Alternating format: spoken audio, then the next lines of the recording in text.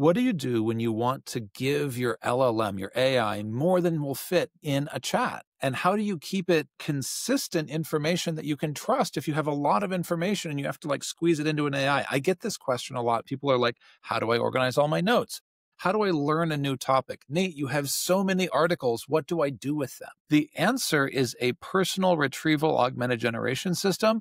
But for people who are non-coders, that's not super accessible. I have been looking and looking and looking for the past few months for the best answer for this. I got to tell you, the best answer is free, and it's Google. Google has launched Notebook LM, and nothing comes close to beating it for the ability to learn complicated subjects, the ability to have lots of documents in one place, the ability to have reliable search across those documents. I got to be honest with you, the LLM search with the lowest hallucination rates right now is Notebook LM. There is nothing else that comes close. It is extremely precise about what it recalls. But let me show you. I always think examples are more helpful here. This is an actual document from one of my articles a few months back where I talked about Microsoft Copilot. The document is 62 pages long. It is a long read. What if you don't have all the time in the world and you want to just understand what's relevant for you? Well, Notebook LM is honestly the best tool out there for figuring that out. And you'll note that in this case, even though I could add lots of other sources, I've chosen just to have a conversation with this doc so that I can get exactly what I want. It could add more if I wanted. I'm not gonna. It gives me a summary of what's in the doc. This is very accurate. I wrote it. I should know. It gives me specific use cases for non-coders because I asked for that.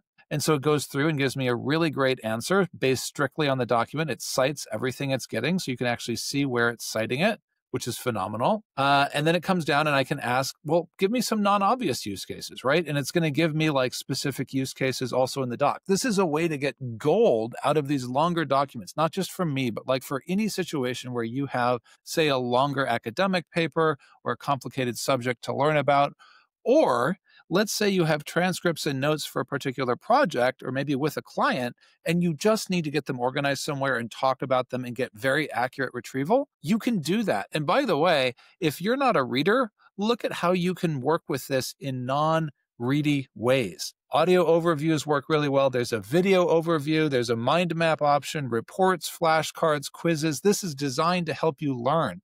We are sleeping on Notebook LM right now, and that's why I want to talk about it. So what is it that makes me confident that I can recommend this to people who just need a personal RAG system, a personal system for notes, etc.? Fundamentally, it is the combination of accuracy and a project mindset. Everything in Notebook LM is a project, and so you can put any project orientation you want. You can have a project per client, a project per subject. You can do both, and all you have to do is put the links you care about, put the articles you care about into that project, and it's so easy to add more docs. It will accept just about any file type uploaded, and it will also make it very easy for you to link any file you want on the internet. So if you are behind a paywall, you can just download an academic journal of some sort, upload it to Notebook LM, and it works great. That is why I think it's the most flexible tool for that use case. Now, could I have recommended to you a custom coded implementation using Obsidian and a local language model? Yes, I know people who do that who are engineers.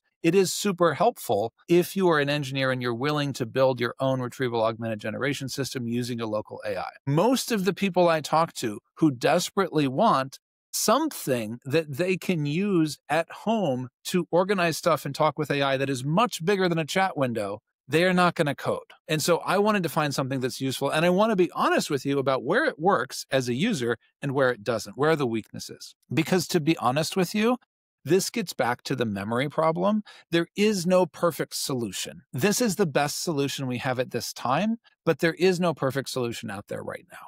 What is good about Notebook LM is, as I've been mentioning, the accuracy, which I think is a super important feature, the ability to upload lots of sources. And so it gets, you can do dozens and dozens of sources in one project. The ability to add lots and lots of projects, the multimedia outputs, the audio, the visual, I showed you those. Those are all great.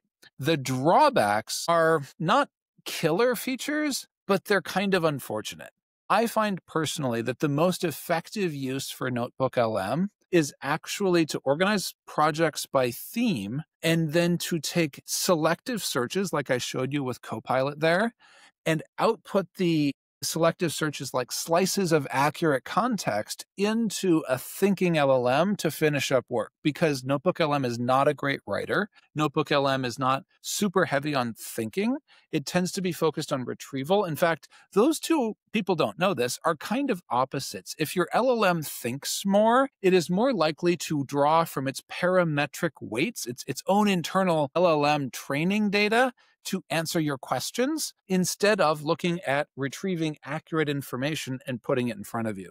And Google has correctly chosen that for this application, you want to retrieve accurately. And so you get a very accurate slice of data back, but not a lot of thinking with the data. I look at Notebook LM as a chance to extremely accurately summarize and extract slices of information I care about. And then I use copy and paste and I pull that out and I put it into an LLM when I need to think about it more. That is not a workflow that I see very often, but I think it's super important. You need to be able to understand that AI doesn't all do the same stuff, right? We talked about Perplexity and how Perplexity is AI native yesterday. Well, in the same way, this is a retrieval native system. It is focused on retrieving from a RAG, but it's very tightly constrained, even more tightly constrained than Perplexity, so it's super accurate. And that means it's not super cognitive, right? It doesn't think a ton, and that's the drawback that you get.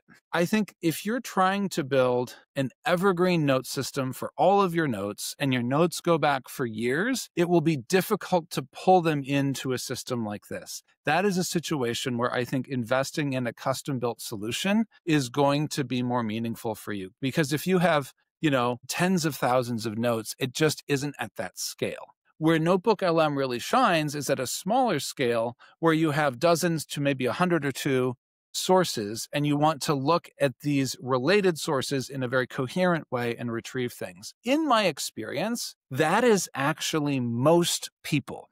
For example, if you're trying to understand what your client has done in the last 6 months, you can upload recent client emails and documents or link them from Google really easily. You don't necessarily need 20 years of client history because you have that in your head if you're a longtime business owner.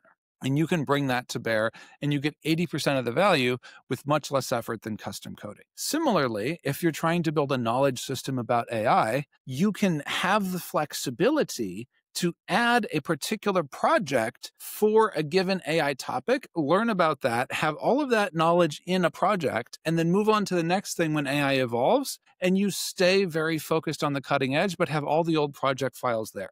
The one drawback that I think is most painful about Notebook LM that I want to be honest about is right now, it doesn't save your chats. And so when you're chatting, it feels really fluid, but you had better copy and paste out what you care about, because otherwise you're going to have to recreate that chat the next time you go in. I don't know why Google did this. I think it's silly, but there we are. It doesn't save your chats. Despite all of that, it is easily the best RAG system out there, all things considered. It is the least technical, it is drag and drop, no code required, and it's free, which is not trivial when everybody else is asking you to pay stuff. And so I think it's super relevant. I hope that you've enjoyed this quick tour through Notebook LM.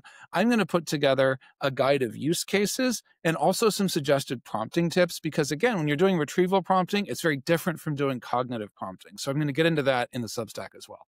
Enjoy.